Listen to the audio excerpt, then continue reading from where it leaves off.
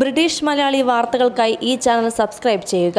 Subscribe ബട്ടണു താഴെ കാണുന്ന bell icon കൂടി ക്ലിക്ക് ചെയ്താൽ ഞങ്ങൾ അപ്ലോഡ് ചെയ്യുന്ന വാർത്തകൾ നിങ്ങൾക്ക് നോട്ടിഫിക്കേഷനായി എത്തിച്ചേരും. ബ്രിട്ടനിലെ ആരോഗ്യ മേഖലയിൽ വിദേശ നഴ്സുമാർ എത്തുന്നത് തടയാൻ 10 വർഷം മുമ്പ് ഹോം സെക്രട്ടറി ആയിരുന്ന തെരേസ മേ ആരംഭിച്ച കടുത്ത പരീക്ഷണങ്ങൾ ഒടുവിൽ കട്ടപ്പുറത്ത്.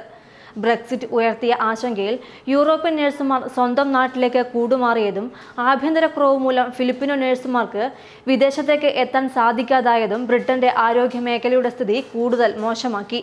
ഒടുവിൽ IELTS-ൽ മാറ്റങ്ങൾ വരുത്തിയതോടെ ബ്രിട്ടനിലേക്കുള്ള മലയാളി നഴ്സുമാരുടെ രണ്ടാം കുടിയേറ്റമാണിപ്പോൾ. വിവിധ സ്ഥലങ്ങളിലായി നൂറുകണക്കിന് നഴ്സുമാരാണ് വന്നിറങ്ങുന്നത്. IELTS-ന് ഉയർന്ന സ്കോർ, ജീവിത പങ്കാളിക്കും ഹോം ഓഫീസിന്റെ പരീക്ഷ, പ്രാദേശിക പത്രങ്ങളിലടക്കം നഴ്സുമാരെ ആവശ്യപ്പെട്ട് പരസ്യം ചെയ്യൽ, ബ്രിട്ടനിൽ എത്തിയാലും PR കിട്ടാനുള്ള കടമ്പകൾ, അങ്ങനെ ഒറ്റനോട്ടത്തിൽ ബ്രിട്ടൻ ഒരു ബാലികേറ മലയായി കുടിയേറ്റക്കാർക്ക് തോന്നുക. ഇതായിരുന്നു 10 വർഷം മുൻപ് തെരേസ മേ ആവിഷ്കരിച്ച പദ്ധതി. അവർക്ക് തെറ്റിയില്ല. പടിപടിയായി കുടിയേറ്റ നഴ്സുമാരുടെ എണ്ണം കുറഞ്ഞു. 4-5 വർഷം കൊണ്ട് ഒരാൾക്കും എത്താനാകാത്ത സ്ഥിതിയായി. എന്നാൽ ഒരു കുന്നിന് ഒരു കുഴി എന്ന് പറയും പോലെയായി NHS-ലെ കാര്യങ്ങൾ. ജോലി ചെയ്യാൻ ആളില്ലാതായി. കാത്തിരിപ്പ് സമയം 4 മണിക്കൂർ പിന്നിട്ട് 8-10 മണിക്കൂർ വരെയായി. ആവശ്യത്തിന് നഴ്സുമാർ ഇല്ലാതെ പണിതീർന്ന ഹോസ്പിറ്റൽ യൂണിറ്റുകൾ പോലും പകലും രാത്രിയും പ്രവർത്തിക്കാൻ സാധിക്കാതെ അടച്ചിടേണ്ട ഗതികേടുമായി.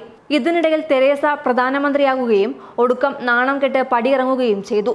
പകരം വന്ന ബോറിസ് ജോൺസൺ ആകട്ടെ കാര്യങ്ങൾ പ്രായോഗികമായി നടപ്പാക്കണമെന്ന വാശിക്കാരൻ കൂടിയായപ്പോൾ NHS-നെ ചലിപ്പിക്കാനുള്ള വഴി തേടുകയാണ് ആദ്യം ചെയ്തത്.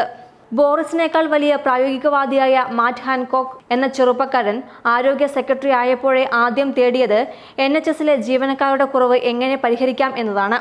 IELTS ആണ് ആദ്യ കുഴപ്പം എന്ന് തിരിച്ചറിഞ്ഞതോടെ പരീക്ഷയുടെ സ്കോർ ലെവൽ താഴ്ത്താൻ തയ്യാറായ ആരോഗ്യവകുപ്പ് കനത്ത സമ്മർദ്ദം ചെലുത്തി ഹോം ഓഫീസ് നടത്തിയിരുന്ന പ്രത്യേക പരീക്ഷയും റദ്ദാക്കി.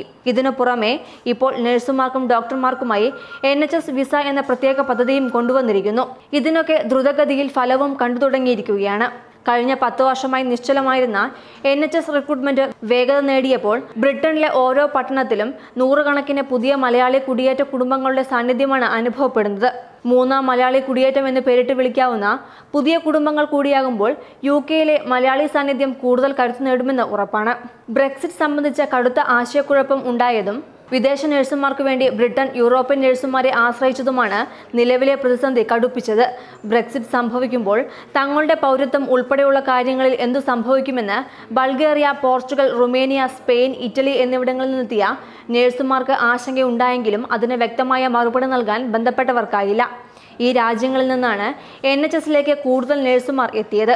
ഇവരുടെ തൊഴിൽ രംഗത്തുള്ള വൈദഗ്ധ്യക്കുറവും പ്രയാസങ്ങൾ സൃഷ്ടിച്ചു. മാത്രമല്ല, സ്വന്തം രാജ്യത്ത് ലഭിക്കുന്നതിനേക്കാൾ കൂടുതലായി നാമമാത്ര ശമ്പളം മാത്രമാണ് ഇവർക്ക് ബ്രിട്ടനിൽ കിട്ടിയത്. ഇതിനിടയിൽ ബ്രെക്സിറ്റ് നടപടികൾ ഉണ്ടാക്കിയ അനിശ്ചിതത്വം മുതലെടുത്ത് യൂറോ പൗണ്ടിനെതിരെ കരുത്തു കാട്ടിയപ്പോൾ വിനിമയ നിരക്കിലെ കുറഞ്ഞു വന്ന അന്തരവും യൂറോപ്യൻ നഴ്സുമാർക്ക് അതിവേഗം ബ്രിട്ടൻ മടുക്കാൻ കാരണമായി. ഇതേ തുടർന്ന് വന്നതിനേക്കാൾ വേഗത്തിലാണ് പലരും മടങ്ങിയത്. NMC ഫീസുകളും ഇടയ്ക്കിടെയുള്ള റീവാലിഡേഷനും ഒക്കെ കൂടിയായപ്പോൾ അത്യാവശ്യം ഇംഗ്ലീഷ് സംസാരിക്കും എന്നതൊഴിച്ചാൽ ഭാഷാ പ്രാവീണ്യം കൂടുതലായി അവകാശപ്പെടാനില്ലാത്ത യൂറോപ്യൻ നഴ്സുമാർ കൂട്ടമായി സ്വന്തം രാജ്യത്ത് മടങ്ങിയെത്തുകയായിരുന്നു. ഇതിനിടയിൽ കൂനിന്മേൽ കുരു എന്ന നിലയിൽ ഫിലിപ്പീൻസിലെ നഴ്സസ് പ്രതിസന്ധിയും NHS-നെ വലയ്ക്കാൻ കാരണമായി. നഴ്സുമാരുടെ ആഭ്യന്തരക്കുറവ് ഫിലിപ്പീൻസ് ആരോഗ്യ മേഖലയിൽ ശക്തമായപ്പോൾ നഴ്സുമാർ വിദേശ ജോലി തേടിപ്പോകുന്നത് പരമാവധി നിരുത്സാഹപ്പെടുത്താൻ ഫിലിപ്പീൻസ് സർക്കാർ തയ്യാറായതും NHS-ന് ഇരുട്ടടിയായി. ഇംഗ്ലീഷ് നന്നായി കൈകാര്യം ചെയ്യുന്ന ഫിലിപ്പിനോ നഴ്സുമാർക്ക് സ്വാഭാവികമായും മലയാളി നഴ്സുമാരെ അപേക്ഷിച്ച് മുൻഗണന നൽകാൻ NHS ട്രസ്റ്റുകൾ തയ്യാറായെങ്കിലും ഒട്ടേറെ കടമ്പകൾ കടന്ന് ഫിലിപ്പീൻസിലെത്തി ഇന്റർവ്യൂ നടത്തി തെരഞ്ഞെടുത്ത നൂറുകണക്കിന് നഴ്സുമാർക്ക് വിസ അപേക്ഷ നൽകാൻ ഫിലിപ്പിനോ സർക്കാരിന്റെ നയം തടസ്സമായി മാറി. ഈ സാഹചര്യമാണ് ഒടുവിൽ മലയാളി നഴ്സുമാർക്ക് കൂടുതൽ ഗുണകരമായി മാറിയിരിക്കുന്നത്. NMC പുറത്തുവിട്ട കണക്കിൽ കഴിഞ്ഞ വർഷം യൂറോപ്യൻ യൂണിയനിൽ നിന്നും ബ്രിട്ടനിലെത്തിയ നഴ്സുമാരുടെ കണക്ക് ഞെട്ടിക്കുന്നതാണ്. കേവലം 800 നഴ്സുമാർ മാത്രമാണ് ബ്രിട്ടനിൽ ജോലിക്കായി എത്തിയത്. ഇതാകട്ടെ ഒരു ട്രസ്റ്റിന് പോലും തികയുന്ന എണ്ണവുമല്ല. ആകെയുള്ള 87 ഫൗണ്ടേഷൻ ട്രസ്റ്റുകൾക്ക് ഇവരെ വീതം വെച്ചാൽ ഒരിടത്തേക്ക് കേവലം നൽകാനാകുക 10 നഴ്സുമാരെ മാത്രം. ഓരോ മാസവും രജിസ്റ്റർ ചെയ്യുന്ന നഴ്സുമാരുടെ എണ്ണം കൃത്യമായി വിലയിരുത്തിയിരുന്ന ഫൗണ്ടേഷൻ ട്രസ്റ്റിന് കാര്യങ്ങൾ കൈവിടുകയാണെന്ന് വ്യക്തമായിരുന്നു. ഇതോടെയാണ് എന്തു വില നൽകിയും വിദേശ നഴ്സുമാരെ എത്തിക്കാൻ തീരുമാനമായത്.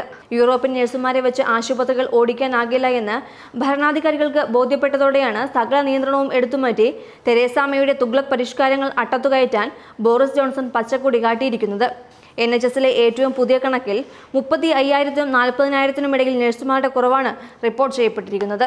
News desk British Malayali.